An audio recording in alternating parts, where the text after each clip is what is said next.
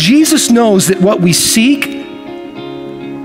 we will ultimately pursue, and ultimately that will become valuable to us. For example, let's say you're a student and you really want to go to the right school and you want to get into the right major, and so you got to get into the right school there, the school inside the school. And so academics has become this really big thing for you, and you're really working hard at it, and you begin to seek that above all things. Or you're a businessman or businesswoman. You're going that extra mile because this deal will really be a big deal, and it will set your family up and, again, pay your bills and allow you to do some really good things in the kingdom of God. And I mean, none of those things are bad. They're neutral. The problem is if I seek them first, because seek leads to set.